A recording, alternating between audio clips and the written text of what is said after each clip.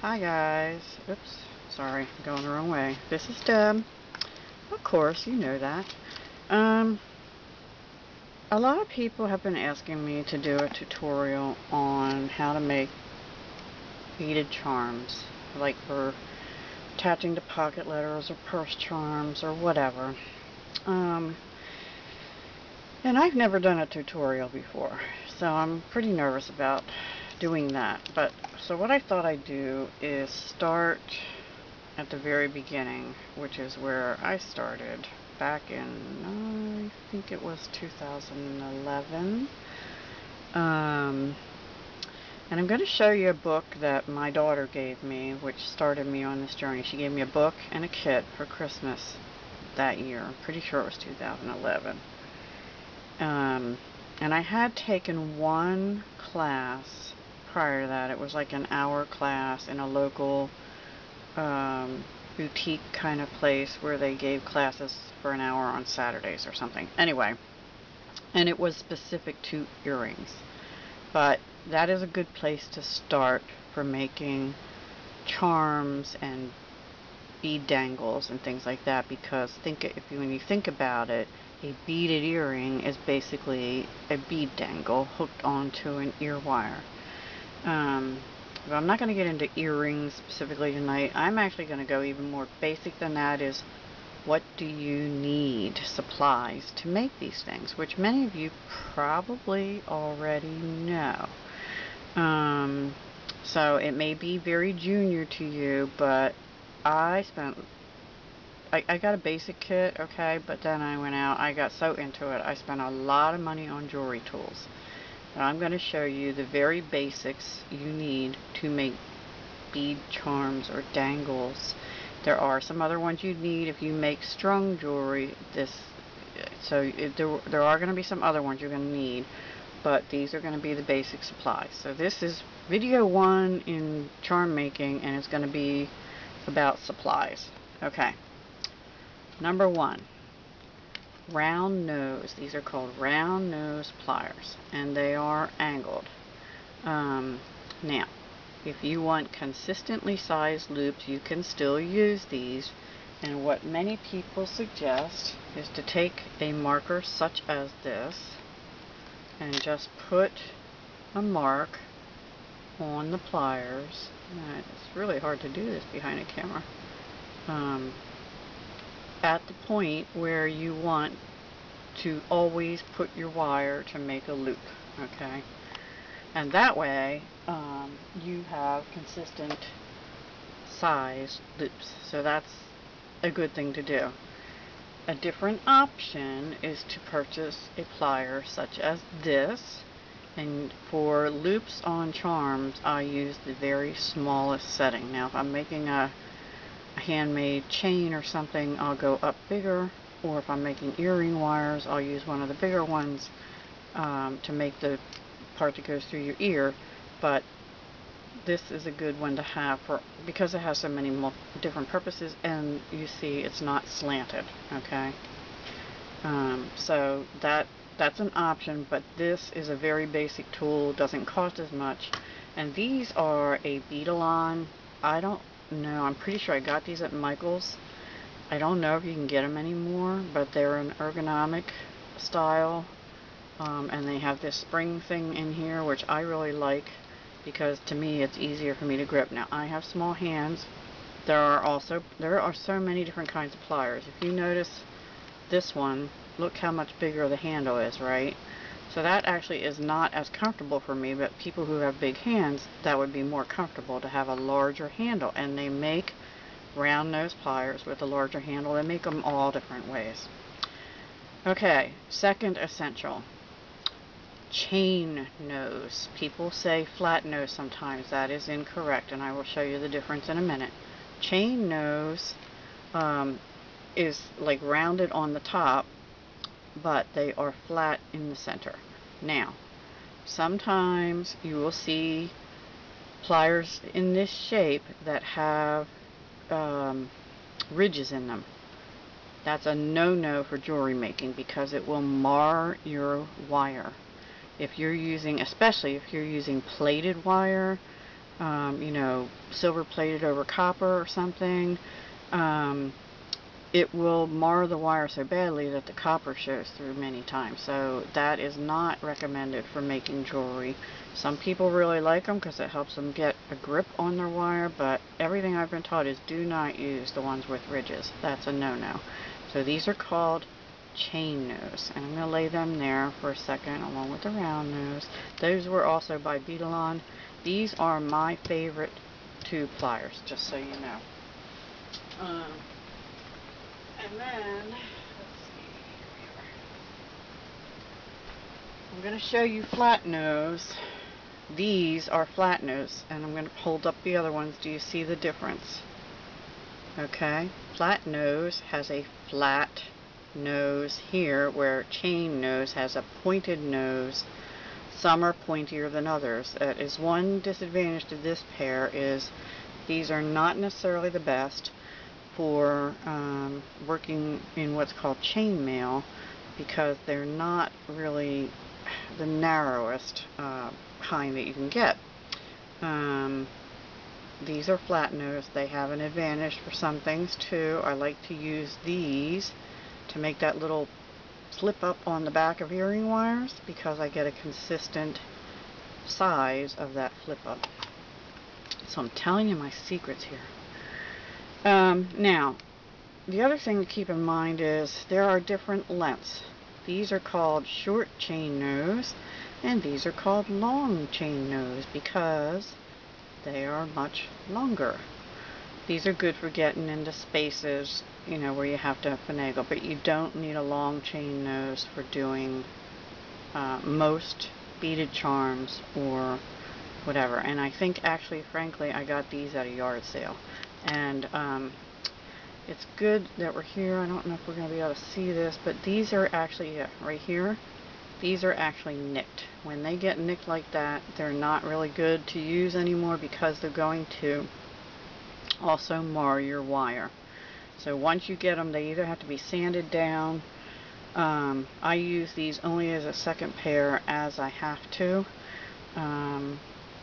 You know, when you need two pair to open and close jump rings or something, but most of the time I use these. I have grown to love these, and these are called bent nose pliers. So what I use the most in making my charms is chain nose, bent nose, just so I can open and close things better, round nose, and then there's one other essential item that you need, and this one's an important one, and it's cutters. If you invest in a reasonably priced pair of these, and maybe either these or another pair of chain nose, spend a little more money and get a good cutter. Let me show you the cutter I started with. I believe it was also Beadalon, and I'm not knocking them. These are fine for cutting beading wire. That's not the same as wire you use like to make an earring or a charm. Okay, beading wire is stainless steel covered with a coating. These don't cut worth a darn, and what I'm using them for now is to cut the little spurs off my paper cutting dies. You know, when they come all hooked together and they have that little spur, they cut that barely, but I won't use them on my jewelry anymore. These are my favorite cutters, and I'm not promoting that you get these, but I'm just saying get a good pair of cutters if you're going to do this for any length of time. These are called micro shears. They also have a macro shear, and they have other ones. These are a flush cutter because they cut flush on one side, and then there's like a well on the other side. They're called a flush cutter. They will cut your wire flush on this side. That's important to know. Now, these, because they're called micro shears, they only go up to it says up to 14 gauge, but I use these for only up to like 18 gauge. And the way, I want to get into that too in a minute. I don't like to use these for thicker wires, is what I'm trying to say, basically. I save these for my jewelry, charms, and things. If I'm getting into thicker wire, I have another pair that is a little heavier duty because I don't want to ruin these, okay? Because if these get nicked in things, which looks like they're starting, nope, that's just a bend. Good, phew, these are my favorite ones. These are by Xoron. There are other good quality ones out there. I mean, there's some really top of the line ones that I can't afford, and actually these again fit in my hand good. So there's other ones that are professional ones that the handle's longer. If you have large hands, that works for those folks better. But I have tried a pair of those and I can't use them. I can't even remember what the name of them is right now. So I love my Xorons, and I will state that just because I use them all the time. Okay, so those are your tools. Chain nose, whoops, round nose, bent nose, or another pair of chain nose. Do not use, you don't want to use your round nose and your chain nose for opening, because the round nose will bend the wire out of shape.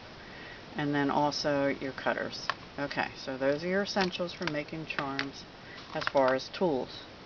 Now, the next thing, one more thing. My daughter, I'm not paid by this company. I'm just going to show you this because this was my very first jewelry book ever.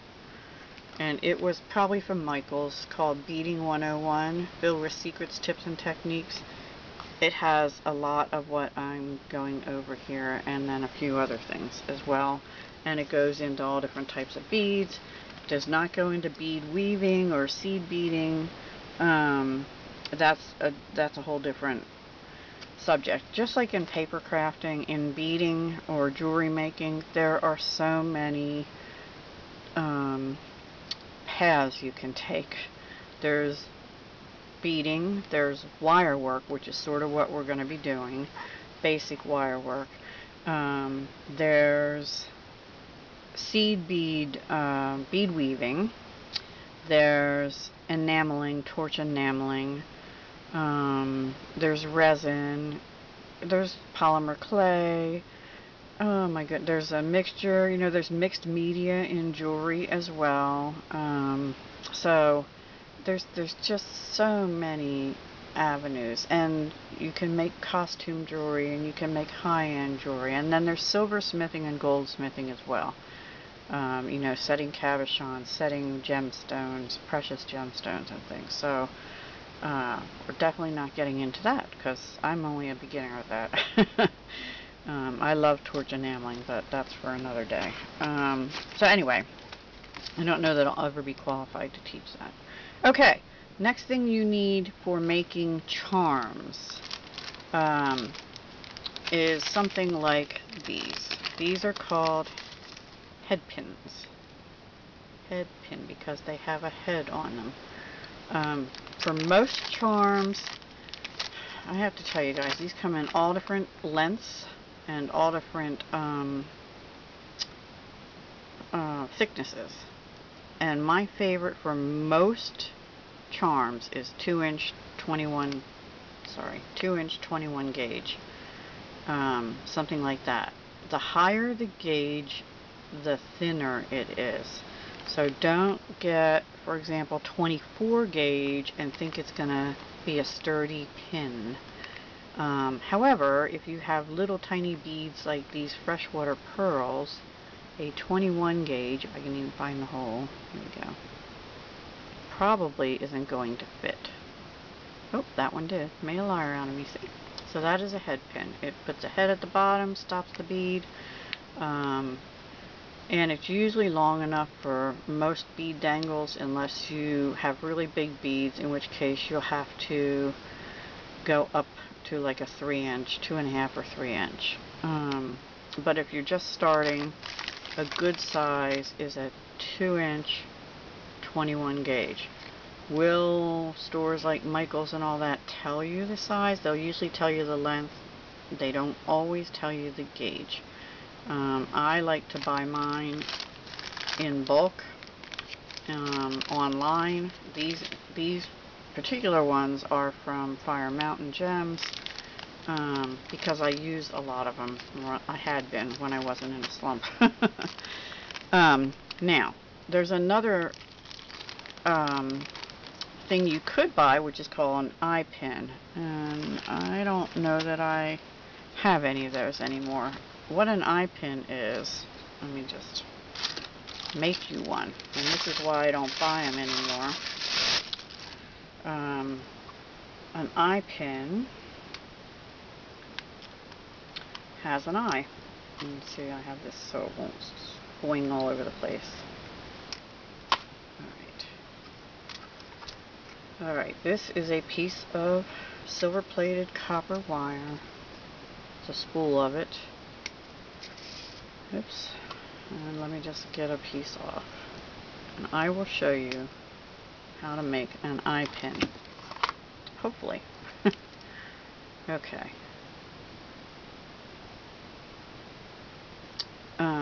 The way to make an eye pin: have a piece of wire, bend it over, get your round nose pliers, pull it back towards you, turn your wrist, put your little eye there. What you want to do, I hope you can see this, is make sure that this is straight and you've got a lollipop kind of thing going on there, okay?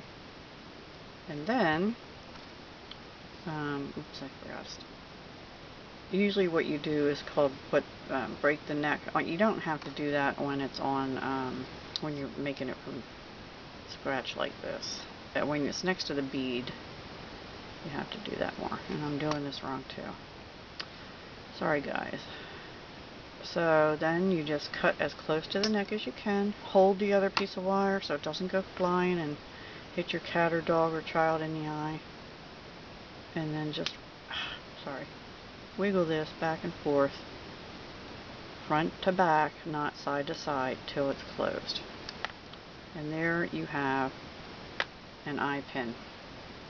Okay, straight piece of wire almost, with an eye.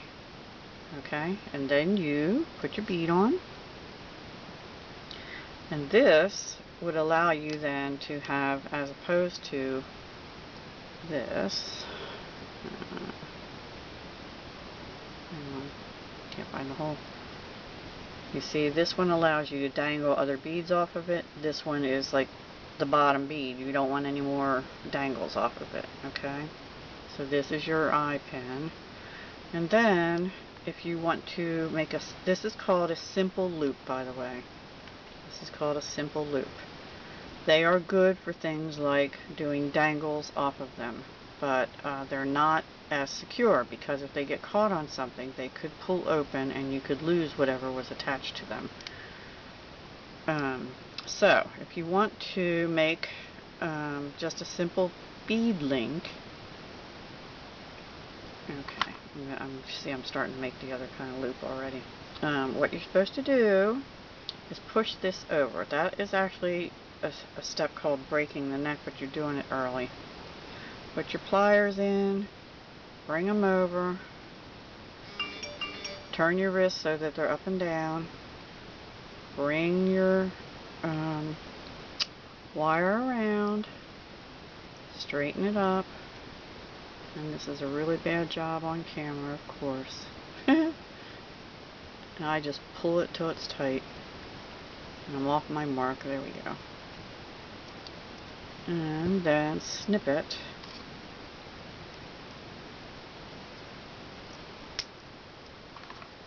And wiggle it closed. This was a terrible example. But there is the close. I have to turn this light down. It's like glaring terribly. Oops, that's a little too dark. There we go. Can you see that?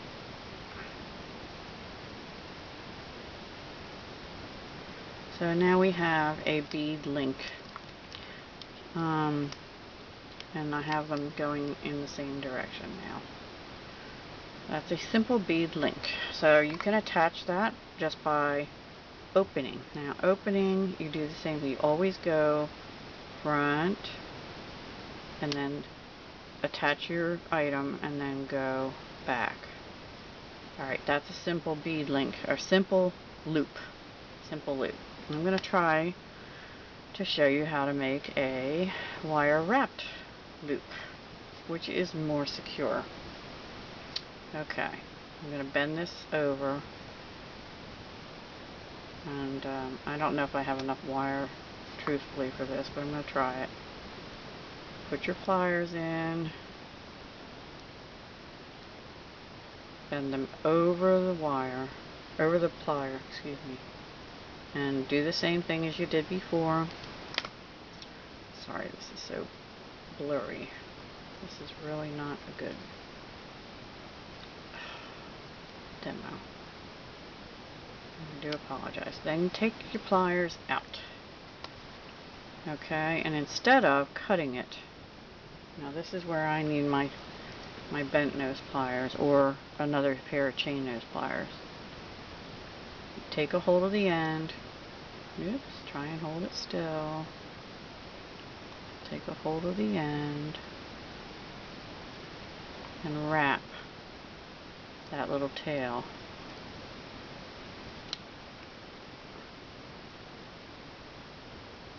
I usually like to do 2 or 3 wraps and then snip that little piece off with the flush part to the wire, and then you're supposed to push that little tail in. Now most of the time I wait until I get a bead on, quite honestly. Let's try that.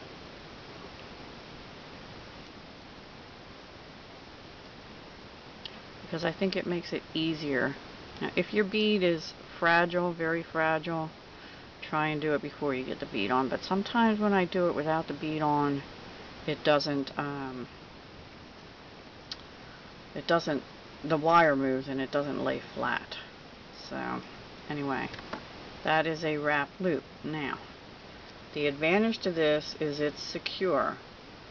It's not going to break as much, and I prefer that for purse charms, especially near the top of the charm where you're hooking it to the latch, because that's where it's going to get the most wear and pull.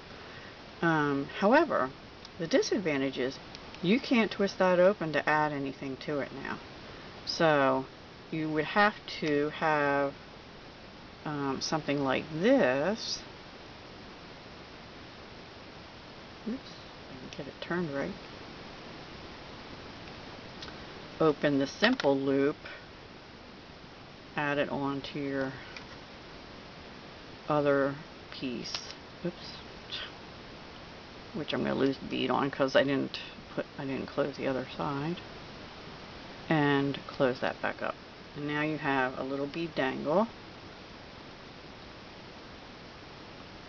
on a simple loop onto a wrapped loop. And then what you can do, if that's your final one, is just finish that off.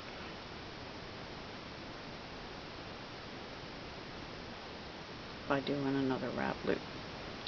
Oh, I probably didn't say, but